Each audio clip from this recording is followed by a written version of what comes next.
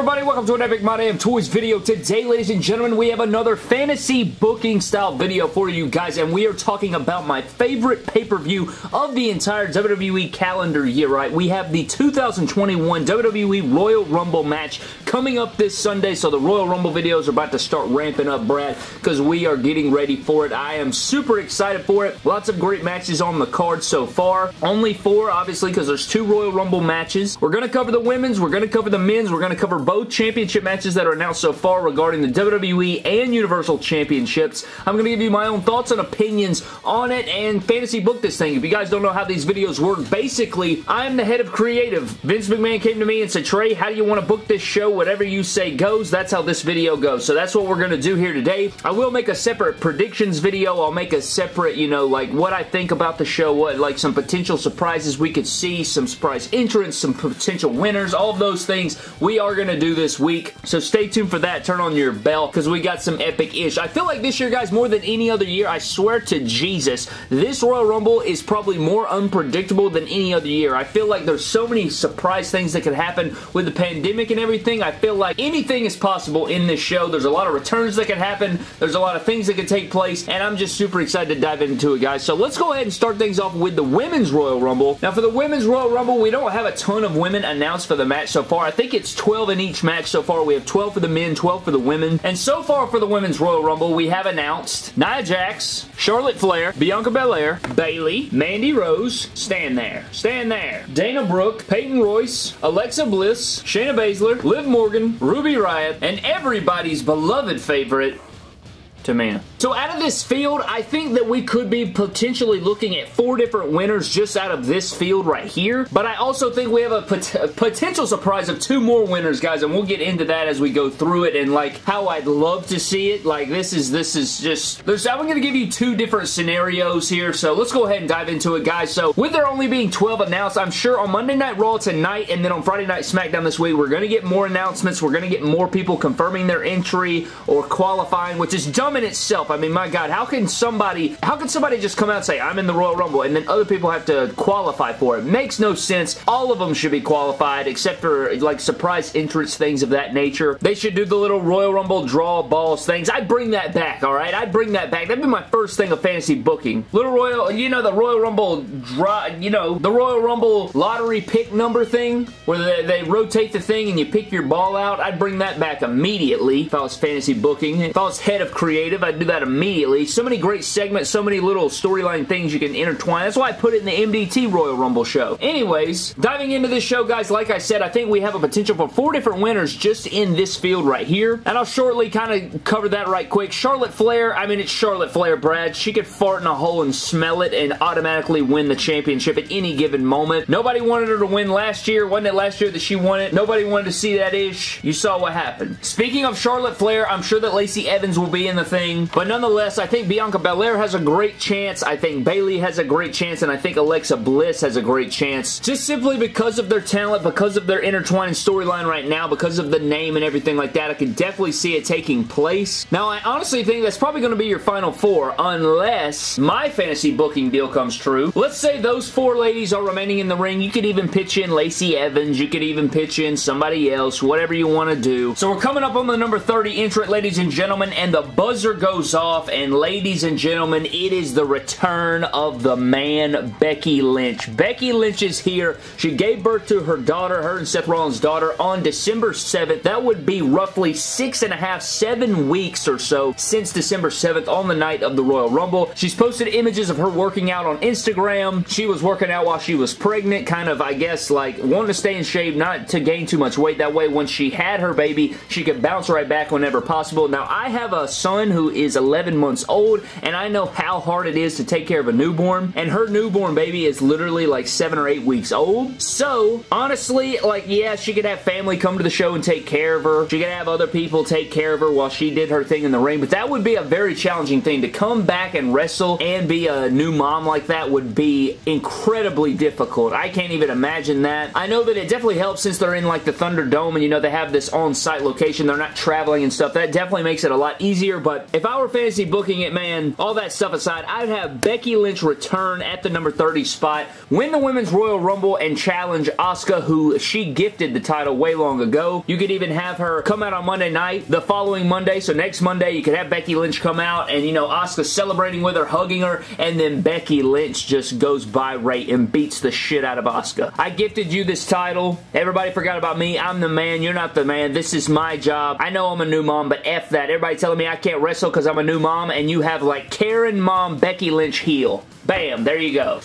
There's your WrestleMania match. Asuka, Becky Lynch. Another thing I'd love to see would be Ronda Rousey returning, but I'm not even going to get into that, Brad. We're not going to get into that. I'll probably get into that a little bit later, but that's how I book the Women's Royal Rumble. If I was completely fantasy booking it, that is what I would do. Now, on the realistic side of things, if you didn't have any surprise entrants, if I had to go from the field, I would take Bianca Belair or Bayley. You could even have some crazy stumble-lumble deal where I think I'd get a triple threat, Bianca, Bayley, Sasha Banks for the Women's Championship at WrestleMania. Maybe have it where they do a John Cena Batista deal or something like that. Something BS happens. There you go. So let's get all the women out of the way, guys, and then we're going to get into our 2 championship matches. Now, getting into the WWE Championship, ladies and gentlemen, we have Drew McIntyre going up with Goldberg. Now, we all know the old story, Brad. How many times has somebody been fed to Goldberg, which really has me fearsome for Drew McIntyre in this matchup. So if I'm fantasy booking this thing, I'd have Drew McIntyre squash Goldberg's ass, man. I'm not even lying to you. You know Goldberg loves to wrestle 3.5-minute matches. I wouldn't even last that long, Brad. I'd say 2 minutes tops. Drew McIntyre comes out and smacks his titties off. Claymore to the mouth. Claymore to the mouth. Claymore to the mouth. Game over. Put his ass away. Send him on his way with his paycheck and whatever the case. Now, I'm very scared that that's not going to happen, but if I'm fantasy booking it, man, no buts about it. Get out of my face. Drew McIntyre said I'm going with him, but no, Brad. Drew McIntyre slaps Goldberg's titties, buries him alive, and we move on to a different match, man, because I don't want to see that garbage. Honestly, what makes this so difficult for this year's Royal Rumble, guys, is I don't know what the hell is going through Vince McMahon's head. You know he doesn't give a crap about building up a character. He'll build up a character for 9 months and then squash all the progress that he's made. So it's very difficult to make an assumption on this, but I'd have Drew McIntyre go over. I don't know who the hell he's going to fight at WrestleMania. That could tie into the Royal Rumble, which we'll get into, and I think the winner of the Royal Rumble is probably going to take on Drew McIntyre. I don't see him taking on Roman Reigns unless it goes a couple ways, which we'll get into a little bit, but Drew McIntyre squashes Goldberg, and that's all I got to say about that one. Now, moving on to our other match, guys, we have the big dog Roman Reigns taking on my man Kevin Owens. You guys know I'm a massive Kevin Owens fan. I love Roman Reigns as well. I love this character that we've gotten of Roman Reigns throughout 2020, and it's just been magical to see. It's been one of the best on-character performances that I've seen in a little bit. Just really damn good. I love the storytelling and the character build of him, and it's just been fantastic, and I love Kevin Owens. Now, I'll say, the Adam Pearce stuff is garbage. I don't like it. I don't think it's good. I don't want to watch. I don't want to see Adam Pearce on my TV getting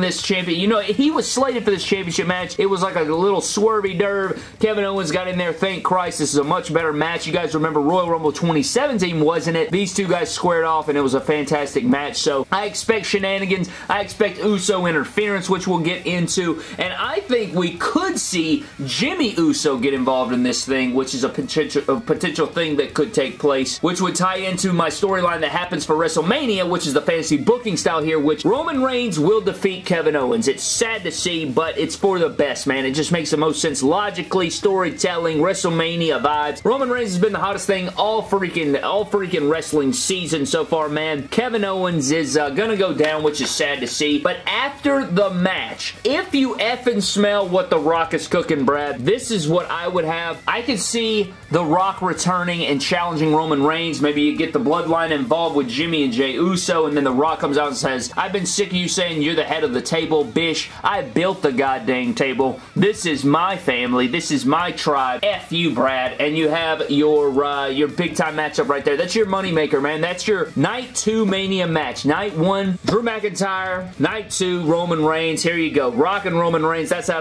I'd book it. I'd have them stare down. Or you could have The Rock come out and just plant cement Roman Reigns with a rock bottom, whatever the case, but I think that would be magical. That's how I book it. I don't care what strings we got to pull, man. This is the match that needs to happen. It makes the most sense logically. There's another match that makes sense logically, which I'll go ahead and redo right now, and that could be the Beast Incarnate, Brock Lesnar, returning. Now, this is a very interesting concept because Brock Lesnar could come out, F5 Roman Reigns, and I know it'd be like, oh my god, this match again, but it's completely different. The tables are flipped. Roman Reigns is the heel. Brock Lesnar would probably be the babyface now. Paul Heyman, what is Brock Lesnar without Paul Heyman? What does that look like, Brad? What would that even look like, man? I would love to see that. So that's another thing I'd love to see. Brock Lesnar return, F5 Roman Reigns. There's your Mania matchup right there. Paul Heyman and Brock Lesnar tie together. We haven't seen this man in over a year's time, which also this could happen for the WWE Championship because you guys know the last time we saw Brock, he got macked by Drew McIntyre. So I don't know. Lots of tons of possibilities going on here, man, but I'm just fantasy booking off the top of the dome,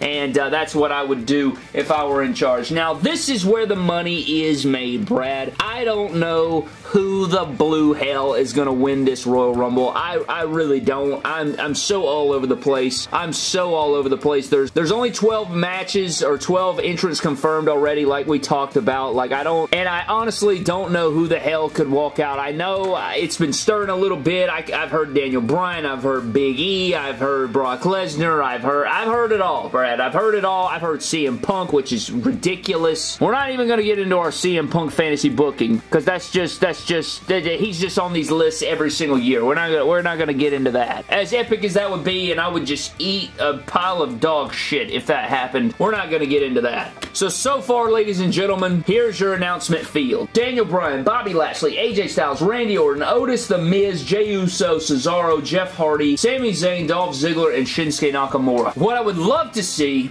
is Edge return and win the John Brown thing, but that wouldn't make sense logically, would it? Because Randy Orton is not the champion. If Randy Orton were WWE or Universal Champion, I would have Edge return at number 30, win the Royal Rumble. There's your final trifecta that blows off the storyline that's been building forever. He got put on the shelf 7 months by Randy Orton. That would be the match. There's no doubt about it. That would be your matchup.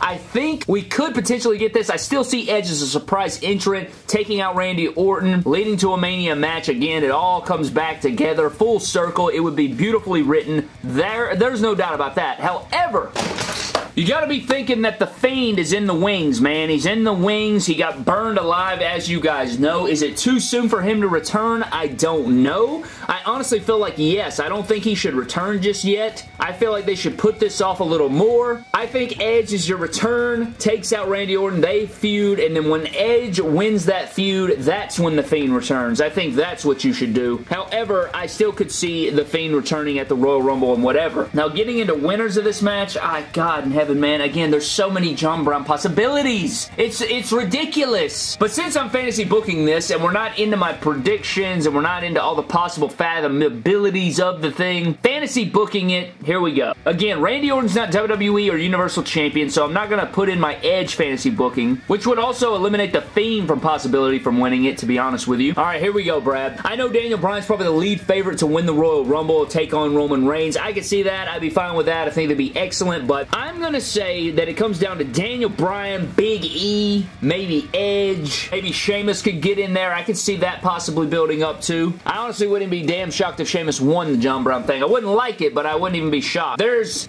kind of your final four, and at the end of the day, now remember, this is fantasy booking here, so what I say goes, alright? So they don't have really any big names, right? I've been hearing on the rumor mill that we could get some big names for this thing. I'm gonna say the number 30 entrant, a man we have not seen in almost a year's time, comes back as a heel, and we get the return of Jonathan Cena. John Cena is the number 30 entrant. You guys remember the last time we saw him, he was a babyface. He took on The Fiend. He got defeated by The Fiend at WrestleMania. You guys know that anybody that comes in contact with The Fiend usually flips the script. They either go from a heel to a babyface or a babyface to a heel. So John Cena comes out at the number 30 spot, eliminates Big E, eliminates Keith Lee, eliminates Daniel Bryan. I actually have that as my final two. John Cena, Daniel Bryan. John Cena eliminates Daniel Bryan and is the winner of the 2021 Royal Rumble. He challenges Drew McIntyre, and we have a heel John Cena take on a babyface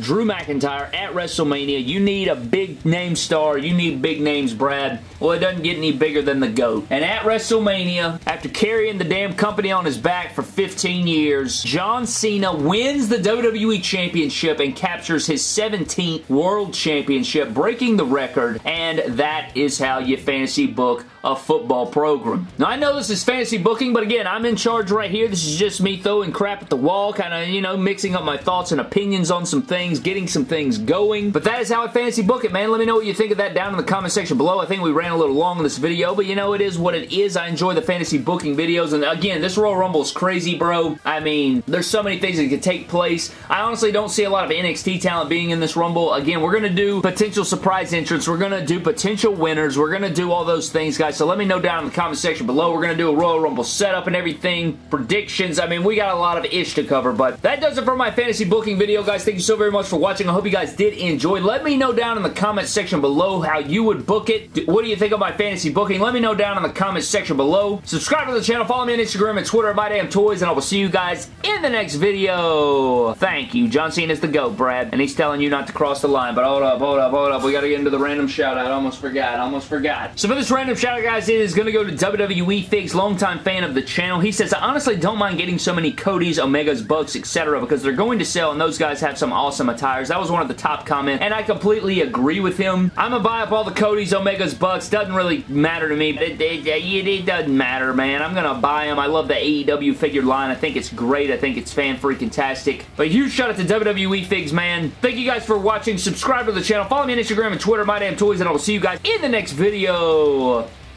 Thank you. You crossed the line, I've been beaten.